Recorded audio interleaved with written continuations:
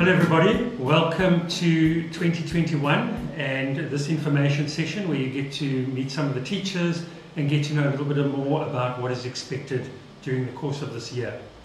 I want to start with our vision, which speaks about a positive attitude, it speaks about being kind and respectful, and it speaks about each individual being encouraged to participate and reach their potential. And that's really what we're about at Camps Bay Primary. And I hope that that is going to apply to each one of our learners this year as we tackle what is obviously going to be a challenging year. And speaking of challenges, we obviously know that COVID is going to be with us for some time to come, and we are doing everything we can to make the school as normal but as great as we can. And we know that COVID has had a significant impact on our learners, and we are doing everything we can to minimize that. We also have the process of SGB elections coming soon, and information to this effect has been sent out. And I want to really urge parents who are interested in making a contribution to our school to put their names forward or make themselves available to stand, because we need the expertise, we need the assistance, and we look forward to working with a strong SGB as we tackle the next 3 years. If the SGB is not your thing, perhaps you'd like to be involved on the PA, where you get to work with other parents in fundraising and in projects that assist the school. And I will be meeting with Dr. Laura Chella in the coming week to discuss ways in which the PA are going to get more involved this year. So there's lots of opportunity for involvement, and we really are grateful for your support. And we hope that this is going to be a really good year in spite of the challenges that we are facing. We must remember that as we move along, we are adapting and we are learning, and that is a positive process. But we do hope that the impact that COVID has had on us is going to become less and less as we proceed through this year, and that we will again be able to enjoy our community in the way that it should be enjoyed. Thank you very much.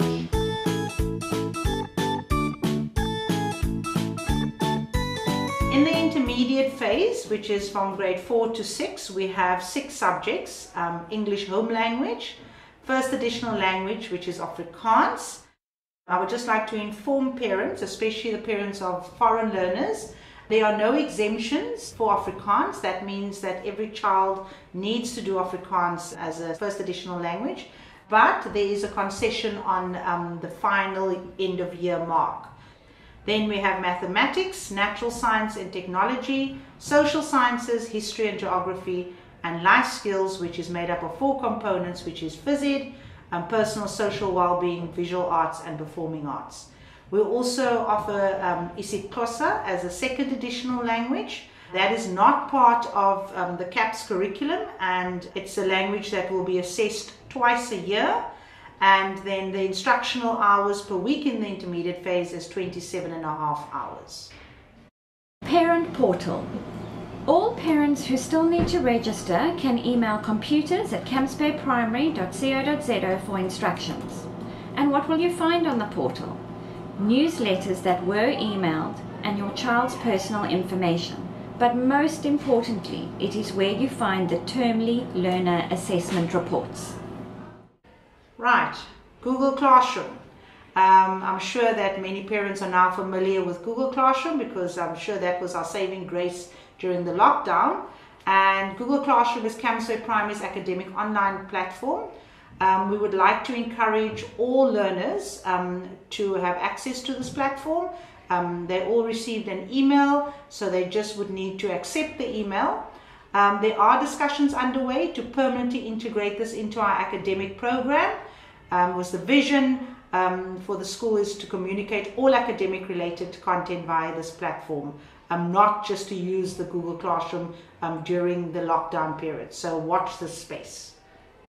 Just a little bit on assessments. First of all, there are 2 components to assessments. The one is informal assessments. These assessments the teachers use to informally assess the learners. And the reason why they do this is that during this time the teachers are able to design intervention strategies to help the learners before they do their formal assessments. Formal assessments, this is used for progression and promotion. Progression meaning to see if they can move on to the next grade in the foundation and intermediate phase, and then promotion means that they'll be promoted in the senior phase. Right, foundation phase, they do continuous assessments, and all tasks that they do have a 100% weighting. Intermediate and senior phase, they are set tasks, and it's very grade specific. Parents will receive, or should have received already, a term assessment planner which plots all the assessments for the term. At the moment now, we are still waiting clarity on the overall weighting of tasks. In previous years, that was before 2020, the weighting in the intermediate phase used to be 75% for school-based assessments and 25% for the final year test. In the intermediate phase, in the senior phase, it was SPA, school-based assessments, 40%, and the final year test, which was 60%. Last year, because due to the academic year that we had, that was revised, and SPAs were 80% and the final was 20%. We're still waiting on clarity from the DBE on whether it will be 80 or 20, or if we will revert back to the normal weighting as we had in 2019. Academic focus after COVID. At the end of 2020, our teachers conducted an extensive analysis of results and the learners' understanding of the specific subject. We looked at the strengths and the areas of concerns, and the present grade used the analysis of the previous grade to inform their 2021 planning. And our main focus this year will be the gaps in the languages and in mathematics. SBST is the school-based support team.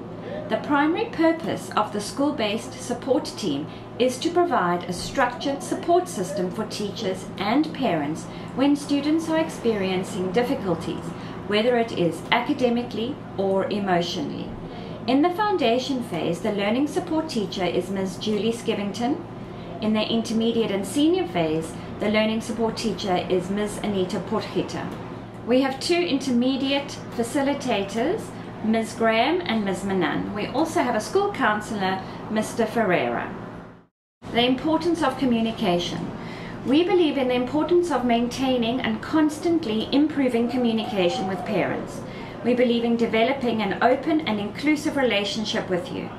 Should you have a query involving your child, please contact his or her class teacher first, then the grade head, then the phase head, myself, or Ms. Hamber in the intermediate and senior phase, then the deputy head of academics, Ms. Vasahi, and then Mr. Story. The grade heads are as follows. In grade R, Ms. Lyons. In grade 1, it is shared between Ms. Brownlee and Ms. Yankelovitz. In grade 2, Ms. Burns. In grade 3, Ms. Swart. In grade 4, Mr. Lewitz. Grade 5, Ms. Gill. Grade 6, Ms. Weldon. And in grade 7, Ms. Hamber.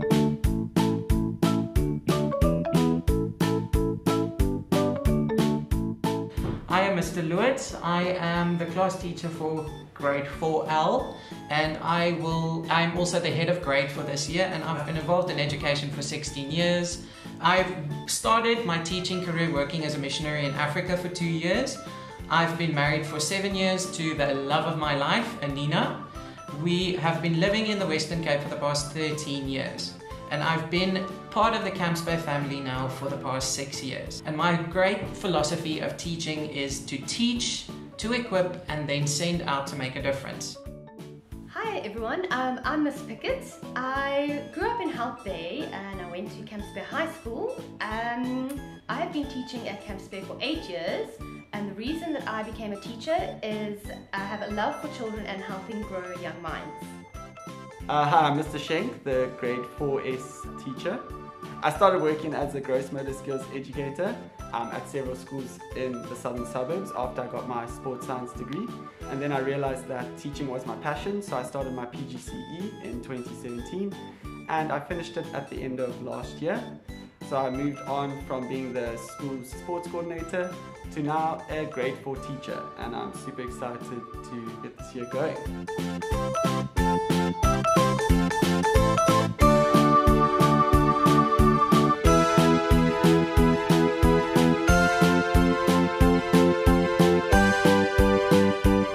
Welcome to grade 4 for 2021. I am Mr. Lewis. I'm also the head of grade for this year, and I will be taking you through the information. You will see that there are various other teachers that will be teaching your children throughout the year.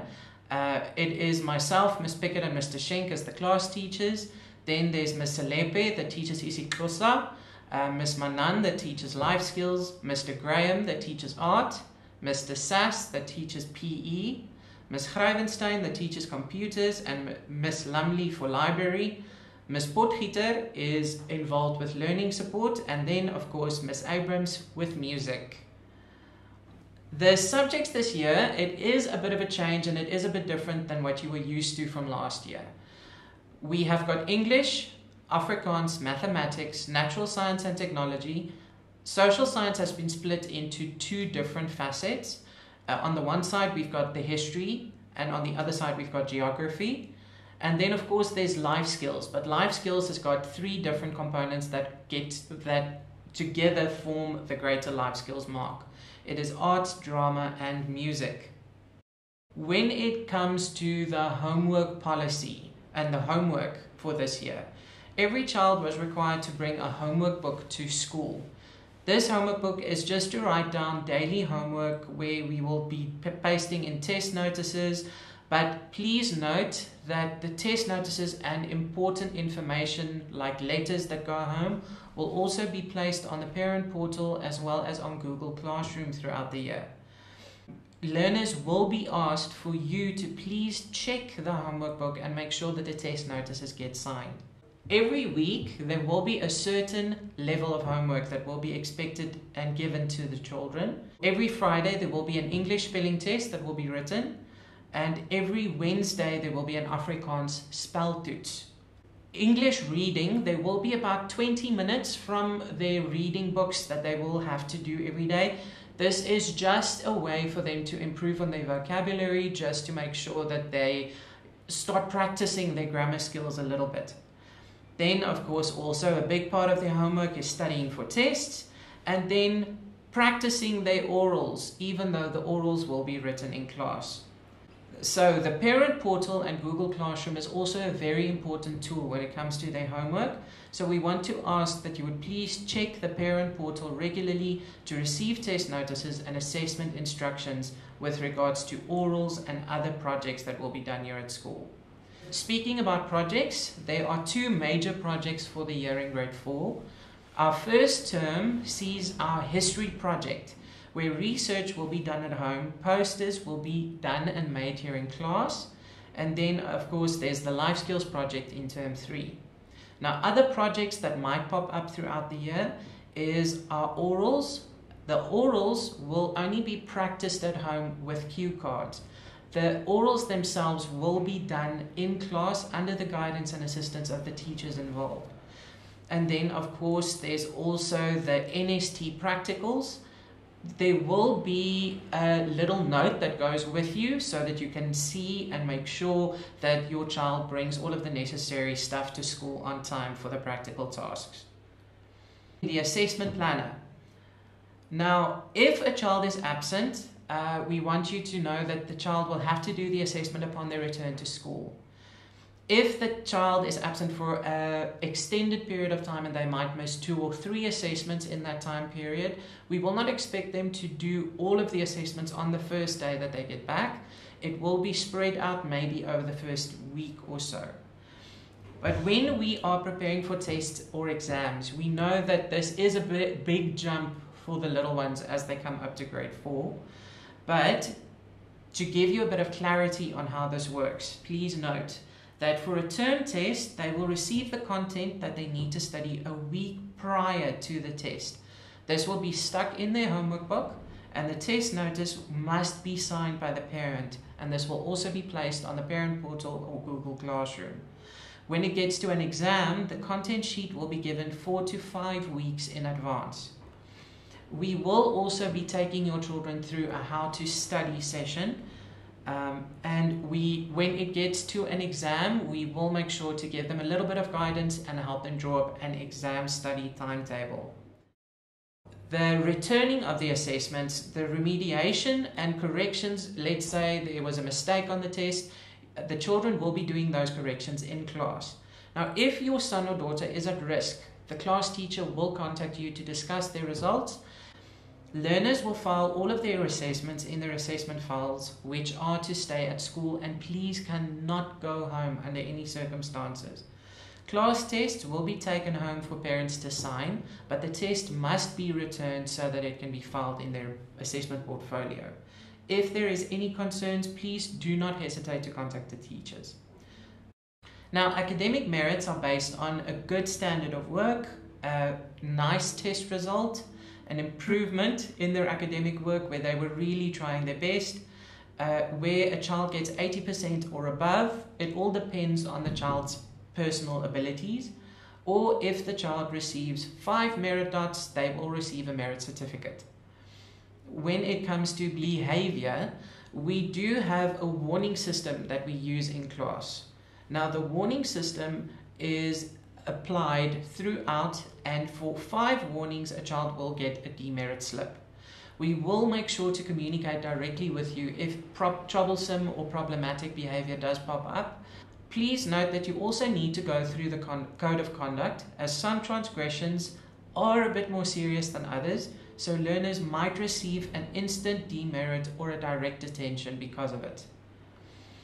So in general, our outings are normally limited to about 2 outings per year, but due to COVID and the restrictions thereof, there's still a lot of uncertainty whether we will be able to do our outings this year.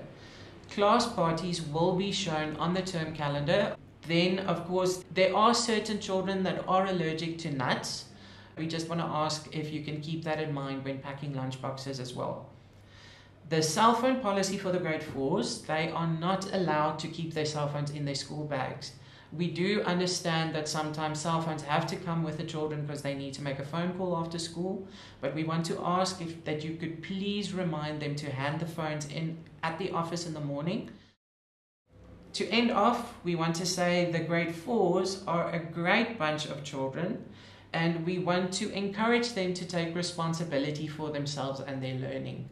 We know that this is a big jump, and we know that it is a completely crazy topsy-turvy year, but we have full faith in each and every one of them, and we know that this is going to be a good year.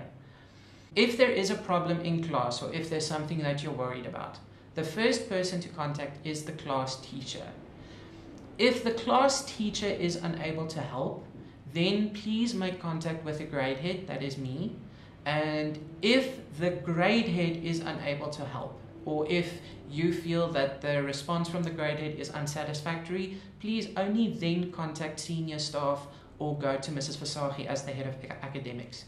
Please also note that emails are a preferred method of contact, as it is difficult for us to take phone calls during the school day. Thank you so much for your time.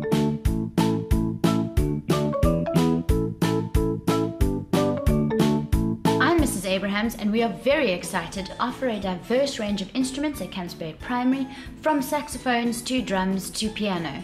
If you are interested in signing your child up for music, please fill in our online application, or you are welcome to send an email to music@campsbayprimary.co.za. Hi everyone, I'm Mr. Sass, the primary school sports coordinator. We're very happy to have our sports program fully underway. I hope everyone's thoroughly enjoying it. If there are any questions around sport at the primary school, please feel free to email me at sport@campsbayprimaryschool.co.za. Tuck Shop is held every Friday at the school. Orders may be placed on the Carry app every Tuesday before 1 p.m.